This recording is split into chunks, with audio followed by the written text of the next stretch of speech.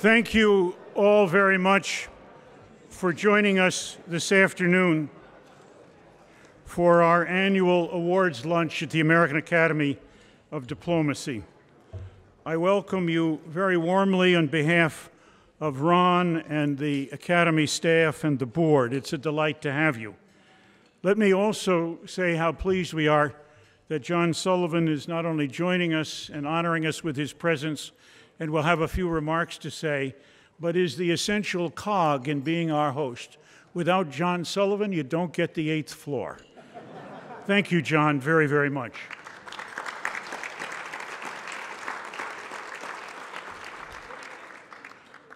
A word from our caterer.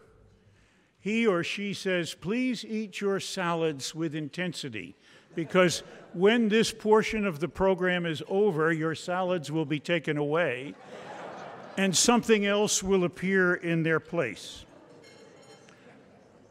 I have just a few remarks before I introduce John Sullivan. We've had a very busy year at the Academy, and we want in particular to thank those members who are leaving our board. First, Tibor Nagy, who, as you all know, has returned to active duty here as the Assistant Secretary of State for African Affairs. Nancy Powell, who is stepping down, and Arlene Rinder and Patrick Theros, who are at the end of their second terms on the board. Could I have just a small but intense round of applause for them?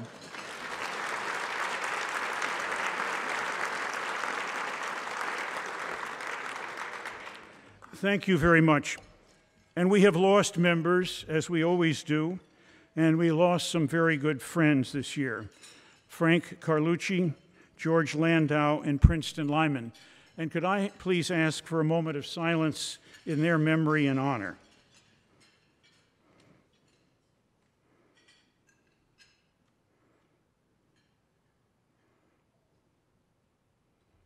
Thank you very much.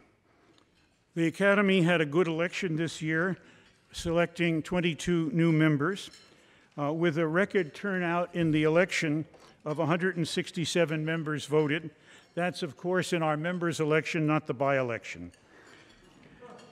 And we have a number of excellent new members, and I'm sure that Ron will be sending those around to you, and I will not at this stage read the list. But they are great, and they will be, in many ways, the part of a significant new generation for us. The Academy, in its role as the promoter and defender of American diplomacy, has never been more needed or more recognized. We welcome you all, new members, to our work and to our number. And if there are new members here joining us for lunch, might they please stand up?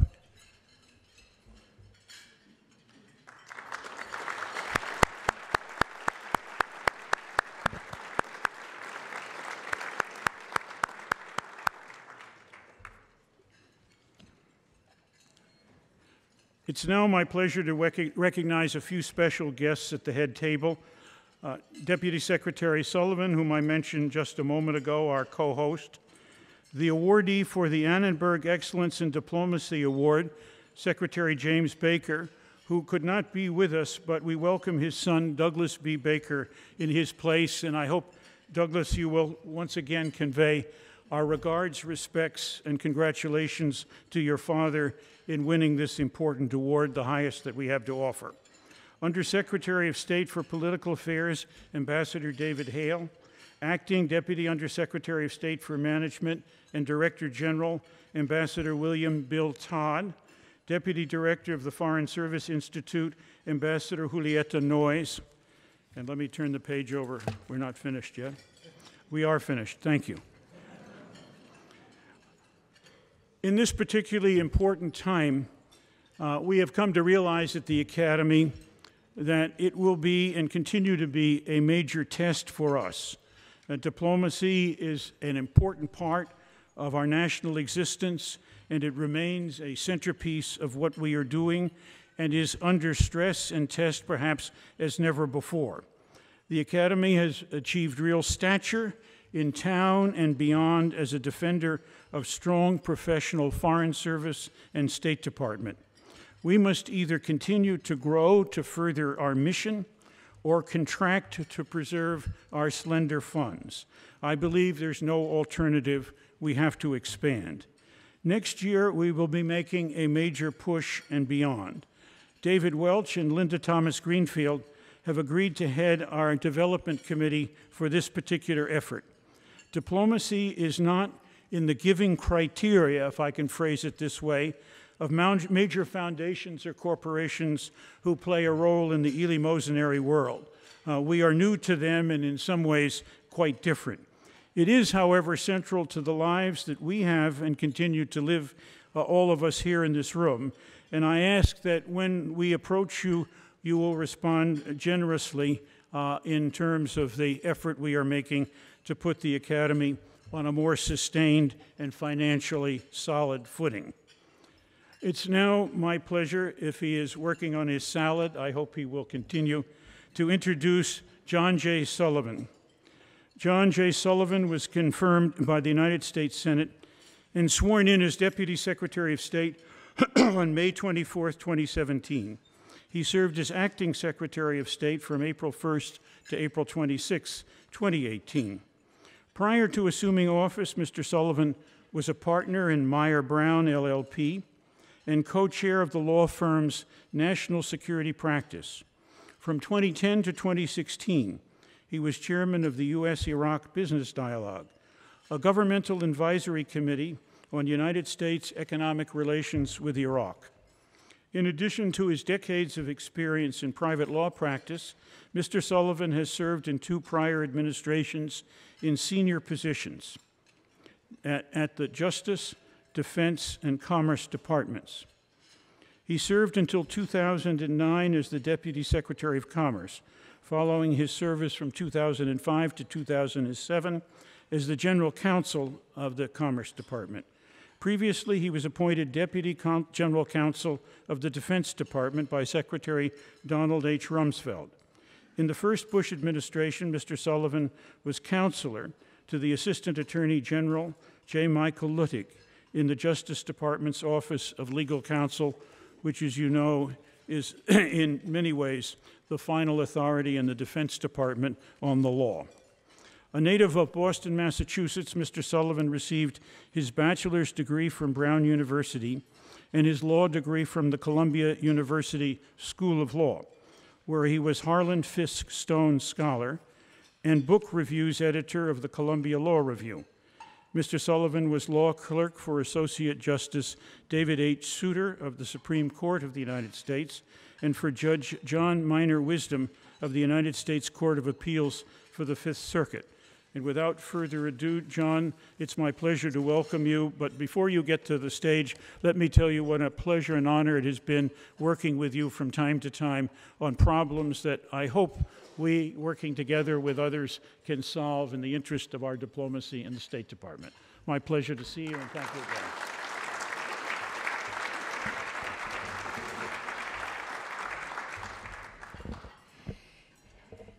Thank you, Ambassador Pickering, for that, that kind introduction. Thank you also to Ambassador Newman, President of the Academy, and welcome to all of our guests back, most of you, to the Department of State. Many friends I see here. I'm delighted to be a co-host for today's lunch. I was mentioning to Ambassador Newman that in anticipation of this lunch today, I went back and looked at the history of the Academy, and it was founded in 1983, and the principal actors in founding it were Ellsworth Bunker, Hugh Alexis Johnson, and in the history I was reading, it mentioned an Assistant Secretary of War. And I thought, who would that? So I went and I looked it up, and in fact, it was John McCloy. And I pointed that out to somebody earlier today. I said, can you imagine? That's like referring to Babe Ruth as George Ruth, some baseball player from Baltimore, right? I mean, John McCloy was the establishment back in the day, right? I mean, he was Assistant Secretary of War under Roosevelt and Truman, involved in very important decisions during the war, but then He was our administrator in post-war West Germany, chairman of the Chase Manhattan Bank, partner at Milbank Tweed. I understand from Ambassador Newman, which is the outside counsel to the Academy, which then led me to make the connection that I was a summer associate back in 1983 at Milbank Tweed. And this will show you how much of a nerd I am and a fanboy of American diplomats and this academy. As a summer associate, I sought out John McCloy, who still had an office at the firm. He was in his mid-80s at this point, and had the temerity to walk into his office and introduce myself to him, and he was so gracious. And I look back on that now, and I'm so grateful that I took that opportunity to meet a person who had been such an important part of U.S. history, U.S. diplomacy, and a co-founder of this great academy. I'll also mention that one of the charter members of the academy back in 1983 was my uncle, Ambassador Bill Sullivan. So my family was involved in the creation of this academy. So it's my great honor to be here with you today. And to thank you for all you do for the work of this academy, the founder's vision of this academy, providing insight to those of us currently in office from those who had major responsibilities and experience in prior administrations. Applying those lessons to our current problems is invaluable. And as I thought of it, it's really self-evident. In many ways, it's biblical, right? Ecclesiastes, there's no new thing under the sun, right? You have all seen and done things here, all of you, that we're going through now. Many of us are reinventing the wheel and so forth, but being able to call on you, your experiences, as I've been able to do, whether it's with Ambassador Pickering, Ambassador Newman, Ambassador Grossman, many of you here in this room that I've imposed on for your counsel. And I'm very grateful for that. The department is grateful for that, and which is why it's important that we host the academy here and commend the academy for its dedication, for the resources and tools that it provides to American diplomats at the State Department and those representing the United States across the federal government. Outreach programs like the Arthur Ross discussions in Charlottesville, the Ambassadors Forum in Omaha are important tools in helping keep this department as prepared as it possibly can be in representing the United States abroad. So again, thank you for your important work, and on behalf of the Department of State, I want to congratulate the honorees today, and without further ado, one thing I've learned from calling on all of your experiences to try to keep it short and not stand between guests and their lunch. So enjoy.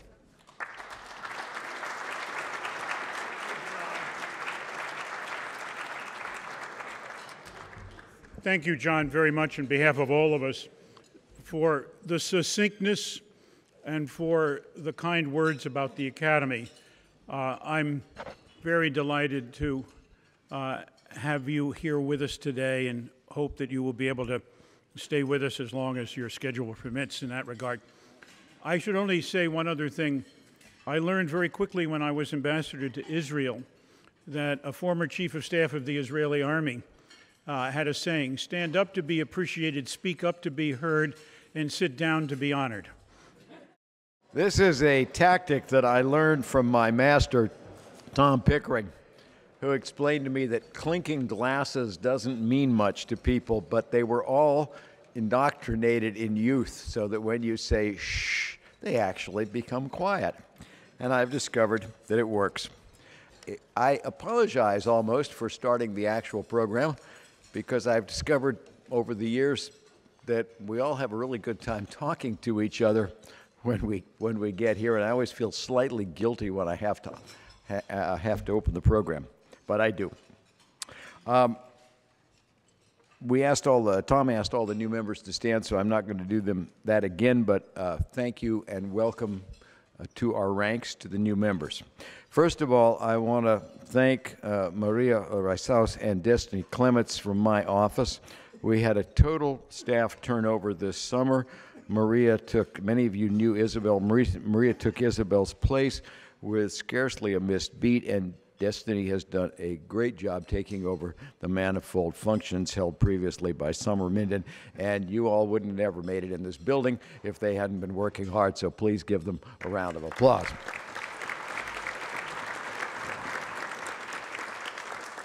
I want to thank Eileen Place from the Office of Public Engagement, whose help once again makes this effort possible. She's been an incredible help to us and just making things seamless as we work. Thanks also to Nick Needham, our intern, and Destiny's friend Kelly O'Keefe, who gets absolutely nothing out of this except a free meal and who volunteered to help. I have one actual item of business. We have the board has selected new members of the board to replace several who are leaving. The new members are Ann Patterson, Christy Kenny, Frank Taylor, and Chuck Cobb. And could I have a motion from somebody to approve the board's choice, because the membership has to vote on that? So excellent. All in favor, say aye. Any damn fool who wants to oppose, say no. No, seriously, thank you. But we did need to conclude that item. We have had a very busy year. At the program committee, Deborah McCarthy has been busy with her own podcast, The General and the Ambassador, and working with Pete Romero as he and Laura Bennett have turned out one episode after another of a parallel podcast called American Diplomat. We are working to get these out into mid-America to reach non-traditional audiences. I suspect the number of people who listen to podcasts in this group may be limited, but there is a very large, bigger audience out there, and we are working, and with the generosity of the Una Chapman Cox Foundation, we're going to be expanding that program into a second year and getting some real professional help to move it out. We continue speaking about important issues, the importance of diplomacy in our recurring programs, the University of Nebraska at Omaha, Texas Tech, Cisco Forum, the Jefferson Foundation at Monticello. We began a new effort to explain diplomacy at the high school level with a program at Hotchkiss. It's a wonderful school. I was up there to start the program, and some of their students are with us today, as is their teacher, instructor, David Thompson. We welcome them here to the Academy. If any of them are with you, please do make them welcome. Although if you haven't made them welcome by this point, you can hardly talk to them because we're having the program. We have a new program on security training for ambassadors and DCMs, which is close to wrapping up, creating scenarios to actually help train ambassadors to think about long-term security issues. The department has amazing programs on crisis management and what to do once everything goes to hell. What we have never had is a way of training ambassadors to think about problems before they go there and to make the risk-benefit kind of trade-offs they have to do. And we're working on creating a number of scenarios with the McCain Institute and Arizona State University that will help. You can't train people. I won't say training because these things never replicate, but you can help teach people how to begin to think about them. And that's something we've never done before. FSI has been monitoring. We'll be back to see them soon. We've also got a new program going, looking for additional ways. We'll be coming back to the department with some ideas on another program. We're looking for additional ways to speak to the public about the nature of diplomacy, which many prize but few understand. So new ideas are welcome, especially if you'd like to work on them. We've had some intensive work with Congress on a variety of issues. Lauren Craner and Mike Van Dusen have been heading that effort. We have a revitalized congressional committee. We need now to think about how to target our influence in the interest of strengthening professional diplomacy, something I believe that accords with Secretary Pompeo's desires. Is Ted McNamara here today? Ted, you want to take just a moment to talk about where the Diplomacy Foundation is? I thought I should give you a second before we... I didn't preview this with you, but I thought we should give you just a second while we're here. Otherwise, Bill Harrop will roll over in his grave. And he's not even in it. Thanks. I'm used to pulling up the tail end of this meeting, so I'm not fully prepared for this location. First of all, I'm very appreciative of Ron's offer to brief you on where we are with the diplomacy. That better? Oh, yeah, much better. Even I can hear me now. The Diplomacy Center has finished a great year, and I want to start, before I get into that aspect, to offer my thanks at long range to one of our first, our most enthusiastic, most helpful, and most generous benefactors. And he happens to be the guest of honor awardee today, Secretary Baker. And I hope that you'll take back with you to him our enormous gratitude and thanks for all he's done for the Diplomacy Center. Now to the more day-to-day activity. I said 2018 has been a very successful year. I can report that the Diplomacy Center is up and running. Now, most of you will say, oh, what do you mean? That's empty. I've been through that. Fortunately, I can point to the Diplomacy Center as half of the Diplomacy Center is a museum. The other half is an education program.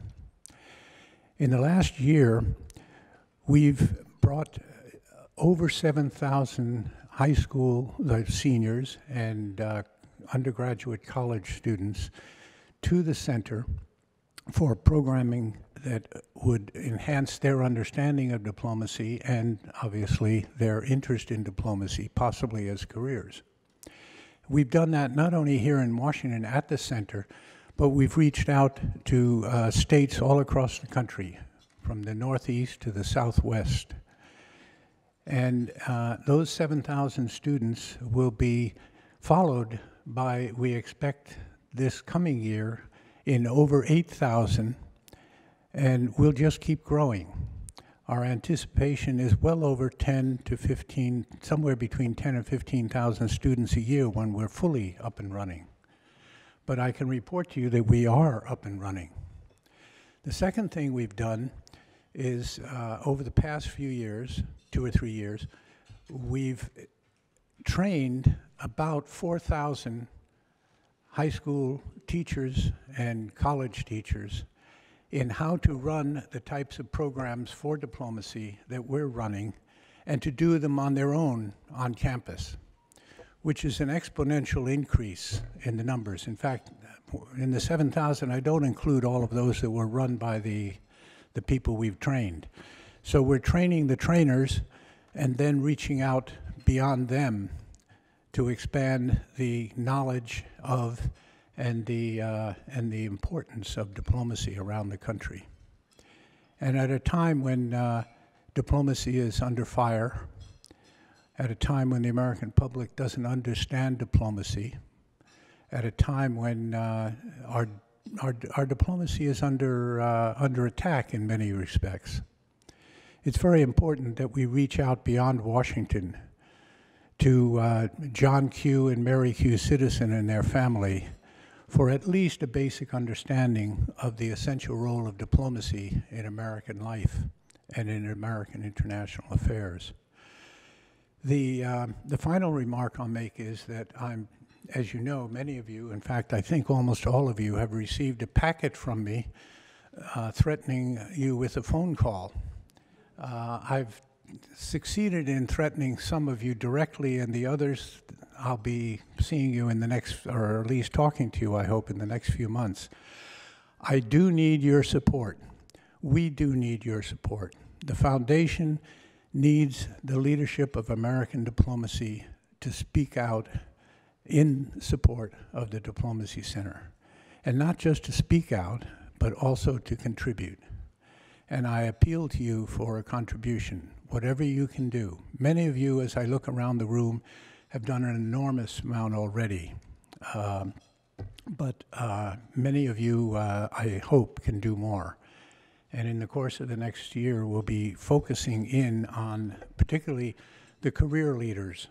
We've gotten an enormously favorable response from many of our political appointee colleagues. Now, admittedly, the finances of those who didn't spend their career in diplomacy is going to exceed those who did devote their entire career to diplomacy. But nonetheless, I think there's enough in this room right now that we could make a substantial contribution. And with that, I'll turn it back over to Ron. Thank you very much.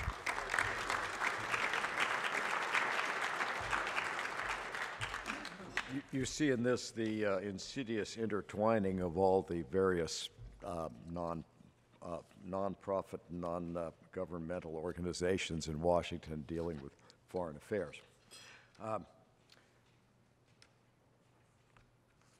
Tom has mentioned our own fundraising. I won't go over that again. I do want to say that I am grateful for the support of the recurring friends of the Academy, the Una Chapman Cox Foundation, the Delavon Foundation, Garda Federal Services, and Johnson Hanson, who continue to keep us in business. Now we come to the major event, the Annenberg Award, and this is our annual award for excellence in diplomacy. I don't quite know why Secretary Baker wasn't honored this way some time back. He somehow escaped us. I'm not quite sure who's responsible for that, but I'm sure it goes back to people before me. Anyway, I could spend a long time telling you about Secretary Baker, who many of you actually know, but instead I'm just going to remind you of a few highlights: that he was Secretary of State, Secretary of the Treasury, twice served as White House Chief of Staff, led an unprecedented 5 presidential campaigns. But I think in this building we will always think of him as one of the most effective Secretaries of State of the post-World War II period. There is more in the program for you to read, but I'd rather let you hear from Secretary Baker, who unfortunately couldn't be with us today, but we do have him on screen. Maria, where are you? You're in charge. And we do have some remarks from him. And let's see, should I do that before? Let's let him speak, and then Douglas, if I could get you to come up and present the award. Members of the Academy, colleagues, ladies and gentlemen, now in my 89th year, I'm trying to cut back on my schedule, so I hope you will understand why I am doing this via video. In a moment, I want to say a few words about American leadership on the world stage. But first, let me thank the American Academy of Diplomacy for this award, named after 2 remarkable Americans, both of whom I admired and considered friends. Walter and Lee Annenberg exemplified the generous and enduring American nature that has helped make our nation strong and resilient. Of course, tonight would not have been possible for me had I not worked for President George H.W. Bush, who history will remember, I am sure, as our nation's very best one-term president and one of the best presidents of all time. No president understood diplomacy and foreign affairs any better than President Bush. As the first U.S. ambassador to China, director of the CIA, and vice president, his resume immaculately prepared him for the job. By the time he assumed the Oval Office, he understood both the big picture as well as the subtle nuance of what became one of the most dramatic 4 years in world history, as the Cold War ended with a whimper rather than with a bang. Along the way, he assembled a national security team that worked together on the delicate issues of the day, rather than squabbling with one another like so many others have. Brent Scowcroft, Dick Cheney, and I may have had occasional differences, and we did. But we usually resolved them without having to ask our boss to referee. We all sang from the same hymnal, which meant that our allies and our adversaries clearly understood U.S. policy and couldn't twist differences to their own advantage. There's never been a doubt in my mind that a main reason for any success I had as Secretary of State was because I enjoyed a seamless relationship with my president, a friend of 60 years, and one whose political campaigns I managed. And so President Bush deserves much of the credit for tonight's award. Ladies and gentlemen, to judge by what we see in the media, the era of American international leadership is nearing an end. There is talk of a new American isolationism, and indeed the collapse of the liberal international order. But I'm not so sure. Perhaps my age gives me some perspective. I can remember that long struggle of the Cold War, when peace between the United States and the Soviet Union precariously rested on the promise of mutually assured destruction. Trust me, the good old days were nothing of the kind. After the collapse of the Soviet Union in 1991, the world experienced a period some has defined as America's unipolar moment, one marked by relative stability as democracy spread across the globe and international trade flourished. Today, however, we appear to have entered a new period of marked international instability. Several trends are driving this phenomenon. The rise of China has fundamentally altered the global balance of economic and increasingly military power. Russia has returned decisively to the world stage, flexing its muscle in Ukraine, in Syria, and elsewhere. Europe is beset with issues of internal governance, including immigration policy, the future of the euro, Brexit, and backsliding on democratic norms in some Eastern European countries.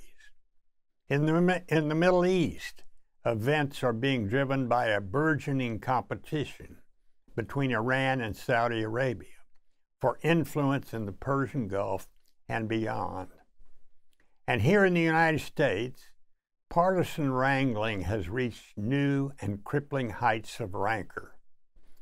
Let me make one vital point at the outset. The United States cannot retreat from the world stage. We have too much at stake. We did not create the current system of military alliances and trade agreements from some theoretical commitment to multilateralism. We acted to avoid another devastating Great Depression and another catastrophic world war among the great powers. And we were successful because our interests in peace and prosperity converged with those of partners in Western Europe, in Asia, and elsewhere. The United States and the world have benefited mightily from this historic endeavor. Any U.S. exit from this system would lead to greater economic and strategic instability. We would see a rise in conflict as regional powers jostle for influence in the wake of U.S. withdrawal. And we would experience a surge in beggar thy neighbors policies as the rules-based liberal trade and investment regime would erode. Either of those unfortunate developments would directly undermine the safety and the well-being of Americans. Isolationism, therefore, is simply not an option for our long-term global security and well-being. But a recalibration of our foreign policy is certainly in order. As Walter Lippmann wrote in 1943, foreign policy consists in bringing into balance, with a comfortable surplus of power in reserve, the nation's commitments and the nation's power. As we attempt to recalibrate U.S. foreign policy, we should consider a few rules of thumb for effective diplomacy. First, Teddy Roosevelt was right. We should generally speak softly and carry a big stick. There is a time and a place for tough public talk, even with allies. But much of the important work of diplomacy is best done in private. The object is not to score public debating points. It is to secure good arrangements, advantageous to the United States. Second, we must be careful in picking our fights. Otherwise, any U.S. administration risks squandering its international influence and domestic political capital. Third, we should always remember the big picture. It is sometimes better to yield on small issues if it increases the odds of success in more important ones. Negotiations do not take place in isolation. They occur in a broader context. And lastly, we should recall that not all negotiations are zero-sum. Indeed, the most successful agreements are based upon mutual advantage. As you might imagine, I've been called a lot of things during my many years in the public eye, some good and some bad, but woolly-headed idealist is not one of them. I am a staunch internationalist for a very simple reason. I believe that U.S. engagement in the international arena is vital to the security, the prosperity, and the liberty of the American people. There is nothing wrong with national self-interest. Indeed, its promotion is the sine qua non of effective foreign policy. But that self-interest should be enlightened. It should look beyond immediate narrow advantage in this or that negotiation. Let me finish these remarks on a note of optimism. I realize that today this is unfashionable, but I remain firmly upbeat about the future of the world and of the United States of America. Surely problems abound, but we should remember that by most important criteria, we are living in a golden age for humanity. Extreme global poverty has declined precipitously. People live longer. Far fewer of their children die in infancy. The United States may not possess the unrivaled power that it did, say, in the immediate aftermath of the Cold War, but it remains by a substantial margin the most powerful country in the world, and we must recalibrate our use of that power to reflect new realities. As Abraham Lincoln once said, as our case is new, so we must think anew and act anew.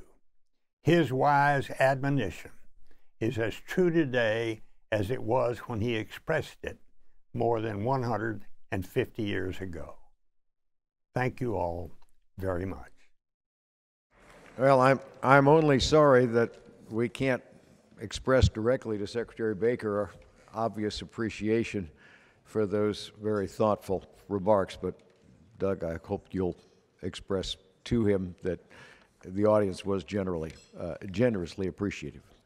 Doug, if I could ask you to come up, and thank you again for taking your father's place here.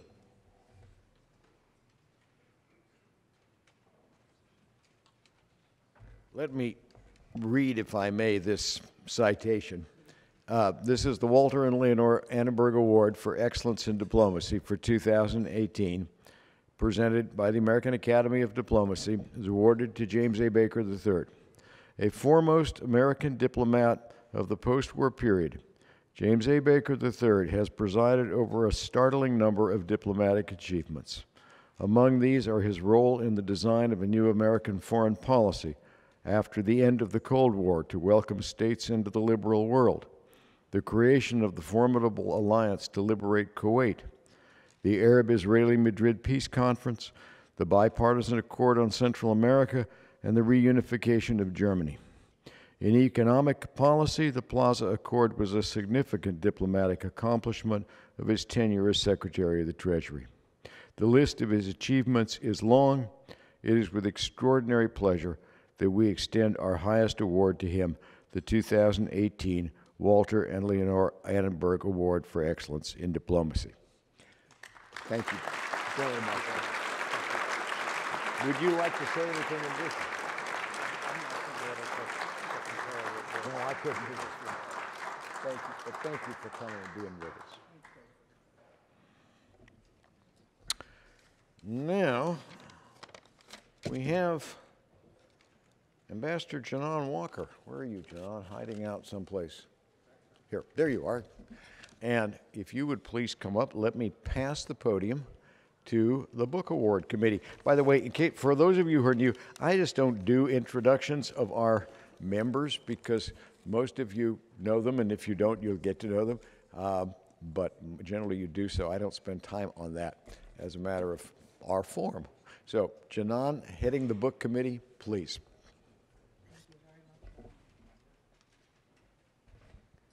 We had more excellent books submitted to the Dillon Book Committee this year than any time in living memory.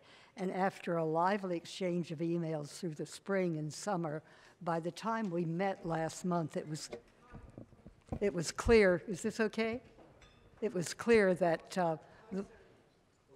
closer. It was clear that the winners should be Ben Steele, The Marshall Plan, and The Dawn of the Cold War. Ben has written a very complicated book with a huge cast of characters, and much of it is highly technical.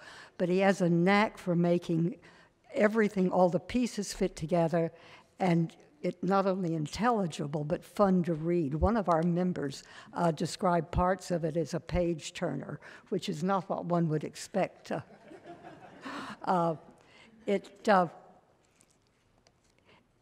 One could say a lot of wonderful things about the book, but I would like to stress one thing in particular. He makes very clear that the Marshall Plan was not a matter of altruism, but of the pursuit of American national interest. We had leaders who understood not only that we needed prosperous Europeans to buy our goods, but also a prosperous and stable and harmonious Europe as a bulwark against communism and the nationalism that had torn the continent apart before. And they were willing to take on American public opinion. I read once that 14% of the American population, or according to one opinion poll, supported the plan at the outset. It's a terrific read and something we all should be very proud of. And the citation reads, and I have got something that's easier for me to read here. Ben Steele weaves together the many players, interests, and personalities of an exceptional time in American diplomacy, when leaders of vision, courage, and skill, and a highly enlightened concept of America's national interest used all the economic and political tools at America's disposal, not only to help reconstruct Europe as a bulwark against communism, but also to spur reconciliation and integration among West European states themselves, laying the foundation for 70 years of peace in a previously war-torn continent. And somewhere here there's a check as well.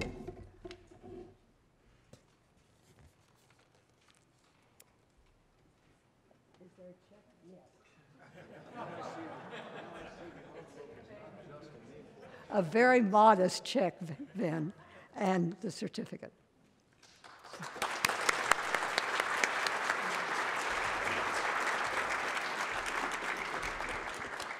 Thank you so much, Ambassador Walker. Thank you to the committee. It's been a lifelong dream to one day come up on stage and accept an award from the Academy. It's every bit as wonderful as I'd imagined it. So thank you for the honor, and thank you all for your service.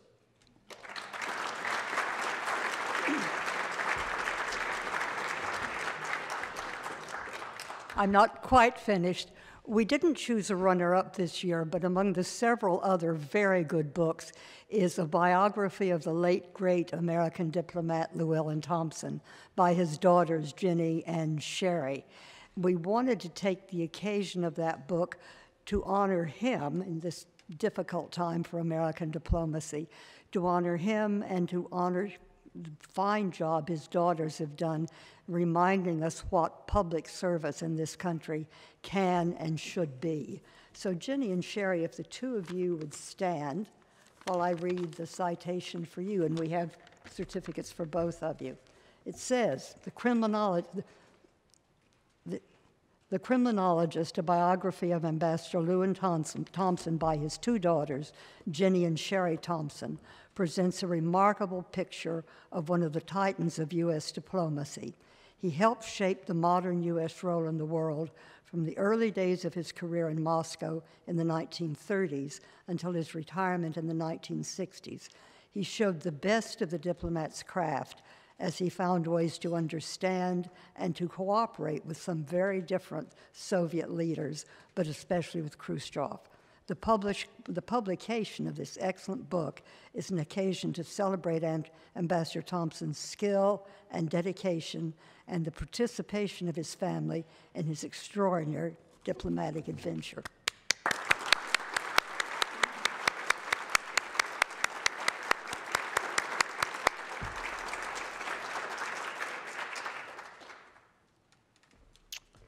Now, we have the inestimable Ambassador Robert Hunter on stage. There you are. I knew you wouldn't be far. To present two very important awards, the Media Awards. Robert.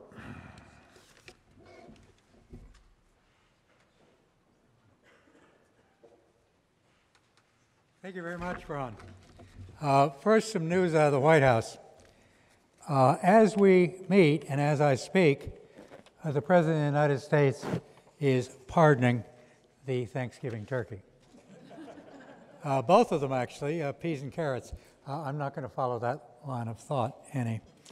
Last year, you may recall that I talked about our patron here, Benjamin Franklin, and then I went over to see what he was reading, and he was not in great shape because it was the Office of Management Budget submission on the State Department budget. I'm pleased to say, I understand, that things are looking up for the Foreign Service, a recognition of just how important diplomacy is, and in large part thanks to the gentleman who was here earlier, John Sullivan, who got things back on track, in which we owe him an added vote of thanks.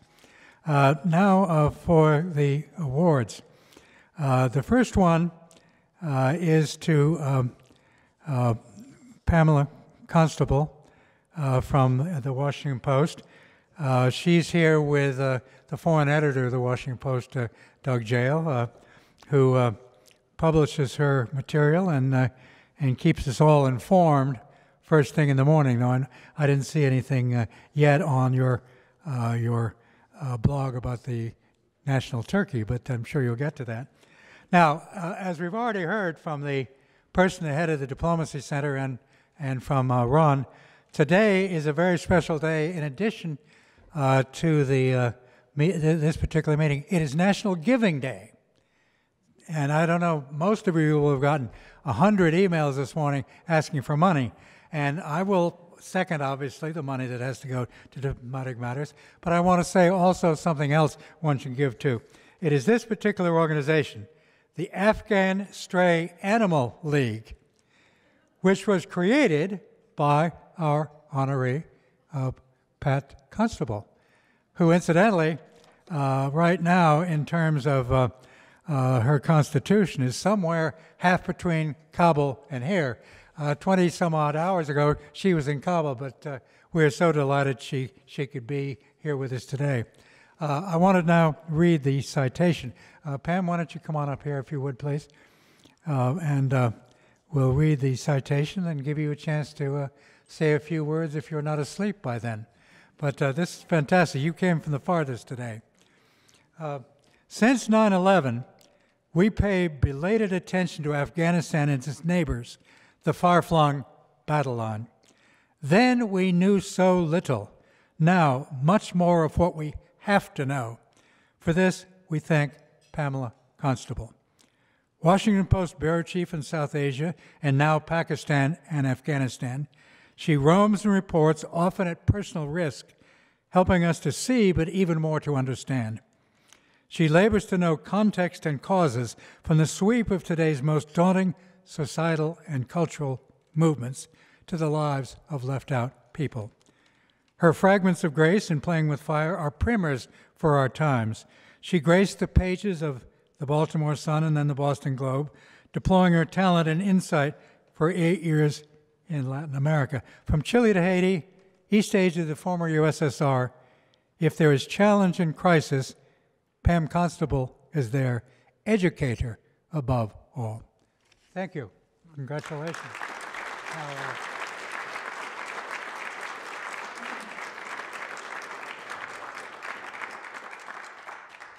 Here's the award, and if I can get Tom to let go of it, here's the check as well. And I have a W-9 form from Maria. Yes, the tax man cometh. Here we are. Congratulations. Would you like to say a few words? I'll hold this for you, please. But I get it eventually, right? I don't know if this can actually go low enough for me. Is this low enough for me? You can hear me even if you can't see me? All right. I often have problem not being able to be seen or heard. That's why I like to write. I'm going to just take a couple of minutes and say a couple of things that are on my mind. Can you hear me okay? Even closer, okay. I am delighted to be here and very grateful to receive such a distinctive honor, which puts me in the company of many journalists I have admired over the years for their dedicated and insightful reporting on foreign affairs, including Tom Ricks, Eugene Robinson, Dana Priest from the Post, as well as Robin Wright, who has left now. I'm also very pleased that the Post's foreign editor, Doug Gell, who has encouraged and guided me and many of these honorees, could be here today as my guest. I suppose this occasion, I'm not repeating what Ben said, almost. I suppose this occasion also puts me in the company of Meryl Streep, or maybe Robert Redford, since it allows me to utter these immortal words. I wish to thank the Academy. Unlike that other Academy, however, this one includes a number of individuals that I actually have personally known and respected over the years. Dennis Cooks, Sally Shelton Colby, Alex Watson, Carl Eikenberry, Bill Milam, Ron Newman, and many others. Ron and I, in fact, have missed so many opportunities to meet lately in Afghanistan that I told him I suspected he had arranged this award just so we could finally meet for lunch, which we are going to do tomorrow. Also, this gives me a chance to formally put to rest a long persistent rumor. Although I do have a first cousin named Eleanor Constable, she is not a member of this organization. I want to mention one more career diplomat who is no longer with us, but whom I came to know when we were both posted in Santiago during the Pinochet years, and with whom I remained friends until his death in 2012. To watch Ambassador Harry Barnes Jr. deal with the tough dictatorship that the Reagan administration was trying to nudge toward democracy was to watch a consummate gentleman play an understated but relentless game of chess. Harry was unfailingly gracious and polite, but he made his mandate very clear, pointedly attending human rights ceremonies, inviting dissidents to the embassy. His role helped to move events steadily toward the night of October 21st, 1988, when Pinochet lost a national referendum after 7 years in power and was left with no real option but to leave peacefully. Being a foreign correspondent is not for everyone. A friend once described it as a job where you are always arriving at places with no one to greet you and always leaving places with no one to say goodbye. It is often lonely, uncomfortable, tense, and dangerous. One has to decide within minutes whether to trust a stranger or not, whether to take this road or that. One has to drop into alien territory, sometimes with violence erupting, try to figure out what is happening by deadline that evening, explain what is at stake, who is on which side, and to try to spell their names right. When I look back at my experiences overseas, there is nothing I would change. Not the long, hot road trips with no showers, the giant spiders on the ceilings, the bruises from falling out of Humvees, the eager hosts offering me roast armadillo or yak butter tea. Just the chance to be there, to witness history unfolding in Haiti or Colombia, Ukraine, Sri Lanka, Afghanistan, has been a privilege. How many people get to travel by truck across India with a team of parade elephants, to cross the Khyber Pass next to a camel caravan? How many people got to spend the Millennium Eve on a frigid airport runway in Kandahar, covering a Taliban hijacking, dictating with my fingers frozen to the sat phone while my editor interrupted to say, Happy New Year. Between that and a champagne toast in a ballroom, it was no contest. Doug, my current editor, has often been understandably frustrated with my stubborn technological illiteracy. But he also knows how much I love this work, especially the chance to make the struggles of people in distant lands come alive for American readers as well as policymakers, to explain what is at stake and why it matters. I probably shouldn't say this, but I still can't believe I get paid to do it. There is one aspect, however, that has taken a terrible toll on me and on many of my friends and colleagues in the field. Some people suggest that foreign correspondents are drawn to danger, attracted by the thrill of taking risks, addicted to war. There is some truth to that, but the thrill goes only so far, and the price can be very high. I want to speak briefly about two close friends among the scores of journalists who have lost their lives abroad in the past several years, both of whom died covering the same conflicts as me. One was Elizabeth Newfer, a childhood friend in Connecticut, a longtime colleague at the Boston Globe. She wrote movingly about the plight of people during conflicts in Bosnia, Rwanda. And then, at age 46, she was tragically killed in a highway accident in Iraq soon after the US invasion of 2003. The last time I saw Elizabeth, she told me that her greatest regret was being overseas when her father died. I never forgot that conversation, and it was the main reason I made sure I was home in Connecticut during those final months before my dad passed away only 5 years ago at age 97. The second close friend died much more recently, and I am still trying to come to terms with his death. His name was Samim Faramarz. He was a television reporter in Afghanistan, whom I got to know working and traveling on military assignments. But he was much more than a glib, dashing TV journalist. He was a thoughtful, independent-minded young man with great moral courage. He quietly challenged the cultural constraints, the rigid traditions that have held back his society for so long. Samim was hungry for knowledge and eager to help modernize Afghanistan in more meaningful ways than its growing smartphone addiction.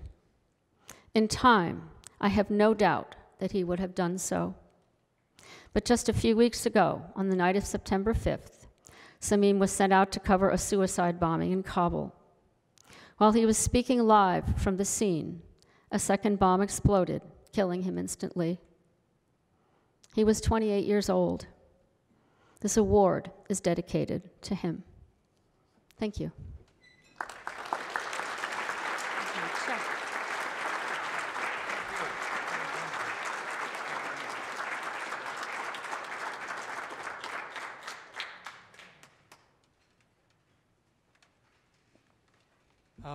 The final award in the Arthur Ross Media Award, man who understood that foreign policy to be successful required an informed electorate and ties between what is done at home and what is done abroad. And I think along with Benjamin Franklin, who was also listening, the inspiration we just had from former Secretary Baker is extraordinary. Bipartisan, uplifting. And in fact, I was listening carefully as he finished to what Franklin had to say. He said, yes, it is a republic, and you are keeping it. Final award now goes to Carol Giacomo of the New York Times. Her guest is Christopher Marquette, who's also a journalist with CQ and Roll Call. And at some point, we fully expect him to be up here getting an award. Incidentally, he has a relationship with the awardee, her son. So in addition to other things, she's done good in that department. In complex times, Carol Giacomo is a trustworthy source of reason and good sense on foreign and defense policy, a reliable guide for America in the world. On the New York Times editorial board since 2007, much of her work is unsigned, but not hidden from those who know her voice and the quality of her wisdom, the vigor, insight, and moral passion of articles she signs, seen as well on the board's taking note, in her public speaking, and inestimable tweets. In 20 years as diplomatic correspondent at Reuters, Washington, Carol Giacomo set the standard among her peers, a must-read in the foreign policy community, and is top-notch explainer-in-chief for publics everywhere. A million-miler in 100 countries. Let me get the other piece of paper here. In 100 countries, as she covered and interpreted 8 secretaries of state, she travels the beat around the globe and on every vital issue, enriching Times editorials and becoming critical to our understanding. Carol, I've sort of had you come up here while I was saying these things, but you'll come up now, please.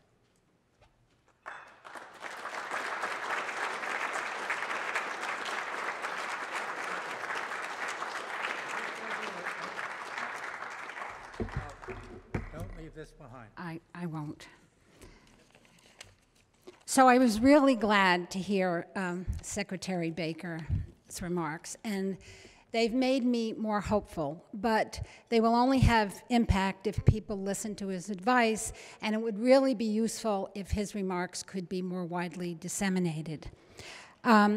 He is obviously correct in pointing to President Bush and his importance to the success of Baker's tenure, but typically the Secretary underplayed his own contributions, including the fact that he had an acute understanding of the politics of diplomacy and a steely determination for making sure he got from A to Z with the kind of achievement that would benefit the country.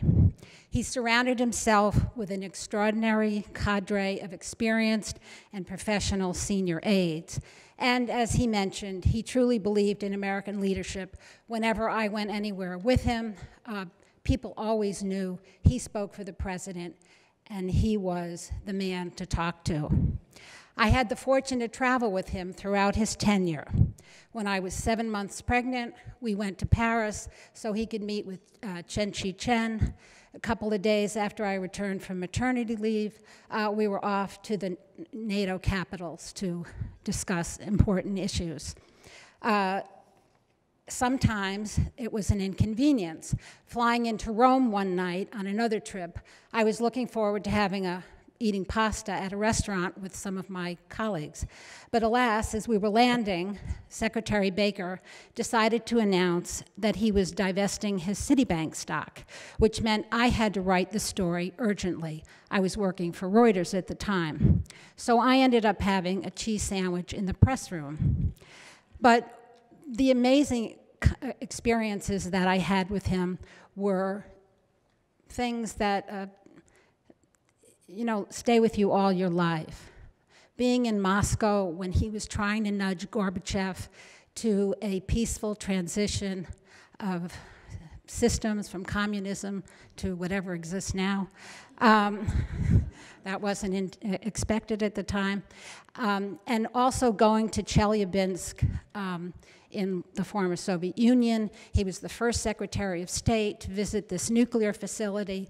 We arrived, and there were all these nuclear scientists at the windows, just in I think some of them were terrified about what it meant that an American Secretary of State was now coming into the sanctum, the nuclear sanctum of the Soviet Union. So he wasn't as forthcoming as I always wanted him to be. No public official ever is, but I learned a lot from him. And in fact, I learned a lot from every Secretary of State I covered, beginning with Schultz, and from many of you in this room who have spent your lives formulating American policy, executing it, advancing America's interest, and more often than not, were willing to share your insights and your expertise with me. That intellectual generosity and commitment to truth-telling has been most important and valued more than you will ever know over the past 11 years during my tenure with the New York Times editorial board, when we tried to shape the debate on international issues in a responsible way. That meant going beyond the facts to try and point the way towards constructive policies on Iran, North Korea, Syria, Saudi Arabia, China, Russia, nuclear weapons, and many more. Readers didn't always agree with us. You didn't always agree with us, but we have tried to make people think. It will come as no surprise to hear that, like so many others, including Secretary Baker, I am deeply worried about the future of our institutions and principles that undergird our democratic system. A State Department that is as critical to our national security as the Pentagon, yet is often misunderstood and is being hollowed out. An America that has lost its way as the leader of the Western Alliance and the exponent of liberal democracy. And a press that is under attack in perhaps the most existential way ever. So in these embattled times, an award like this assumes greater importance, not just as a recognition of Pam and myself, but as an affirmation of the Academy's enduring belief in the role of journalism in a free society. Americans are unlikely to support any federal policy, certainly not complex national security issues, if they don't understand the reasoning behind the policies. And for better or worse, where we stand as journalists, all of us are flawed, but most of us are very well-intentioned, is critical to that understanding. So thank you deeply for this award, and to Arthur Ross for his generosity for this honor. We all have to stay engaged. It's never been more important. Thank you.